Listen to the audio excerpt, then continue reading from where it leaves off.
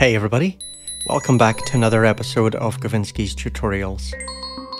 Today I'm going to do a walkthrough and review of Revolv by Klevgrand. So this is an absolutely beautiful looking and sounding convolution reverb.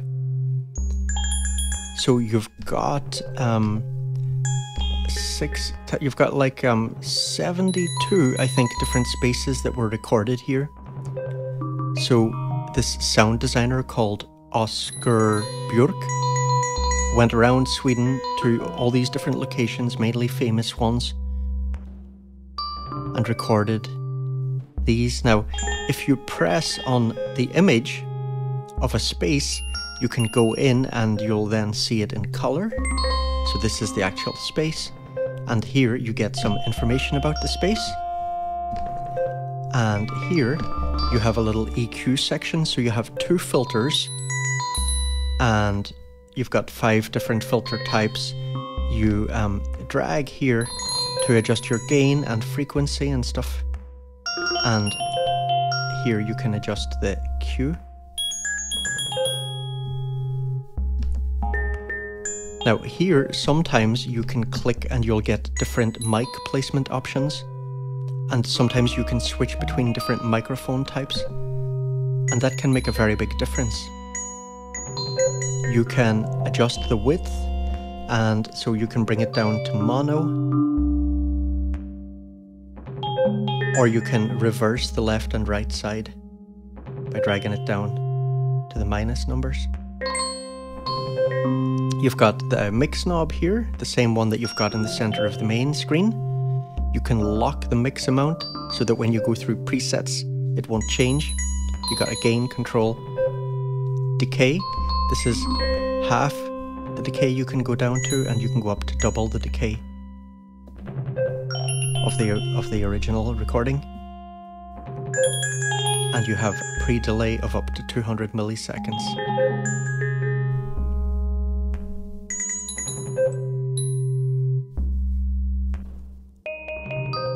So let's just go through a few of these, and I'm going to let you hear them on different types of input. This one sounds really good. So we'll hear it in a minute on spoken word and also on harp, a piano tech harp. Spoken word is a great choice for reverb. Let's just switch over to spoken word.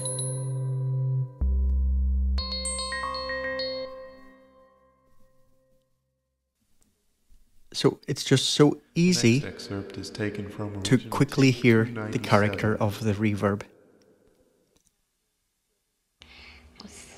Sometimes people start fights around our way. We get fighting. So this is old public domain interview. Sometimes people talk about your mother and everything. Like when somebody's mother is sick, we'd be on the front porch, and somebody start howling and everything, we'd tell them, don't howl. So, you know, we're so good at picking up the nuances of vocals.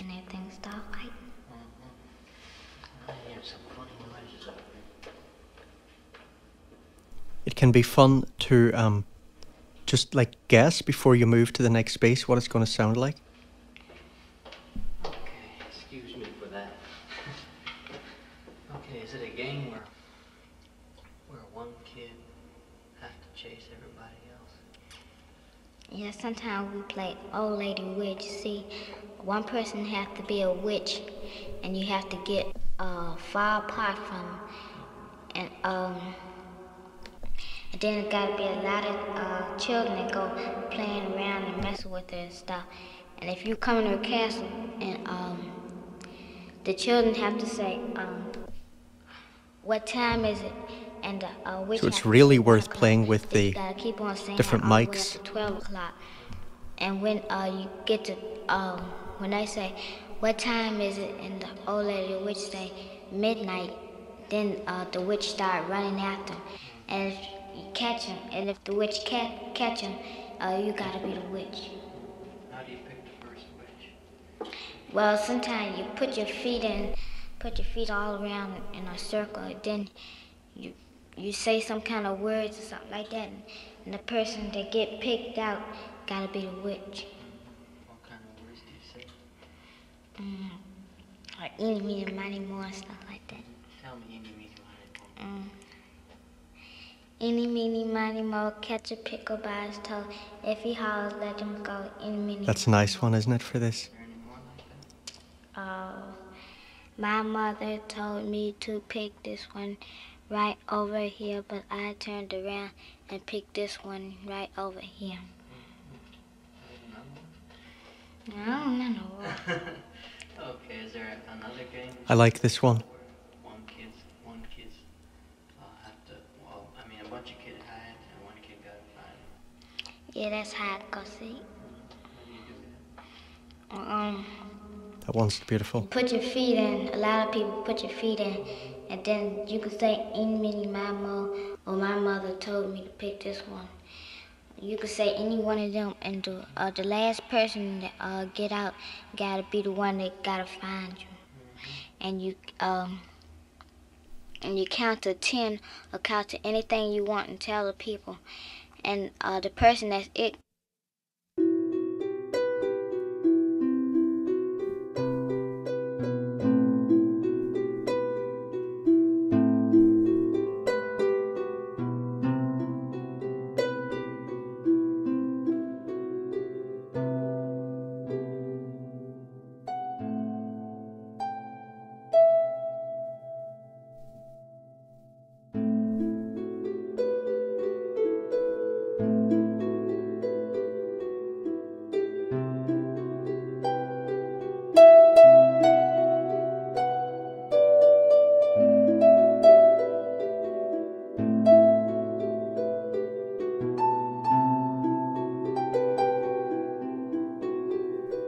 Lovely, lovely. Bathroom.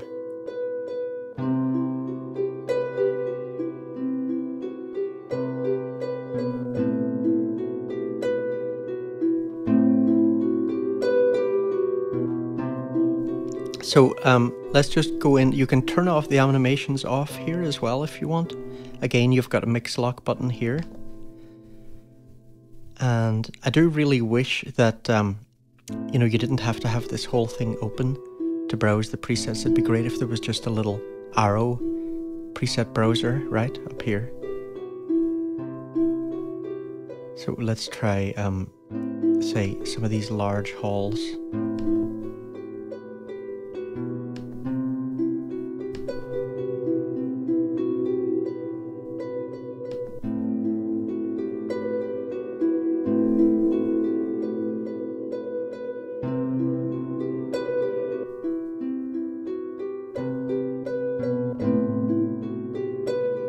Let's try other.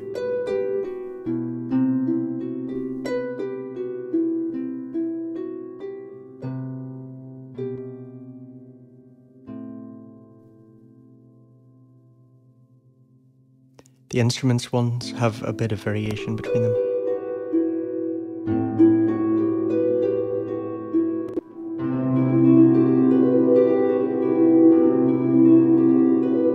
I notice using the preset browser, I get DSP spikes, but I don't get that when I just use the wheel.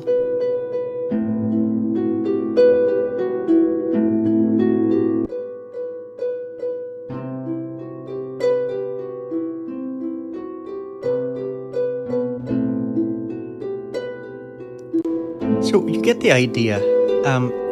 Beautiful. And beautiful looking. And I feel not just eye candy either, because I mean, this is genuinely a very nice way to navigate between different impulse responses. Any other app I've used, you know, you're just browsing through lists, and this, you know, you can just go through odd and ethereal. And you know, if I see as soon as I saw this space, I thought, oh yeah, okay, I think that'll sound great. So yeah, beautiful app, beautiful. All right, everyone, I hope you found this useful, and I'll see you in the next video. Take care.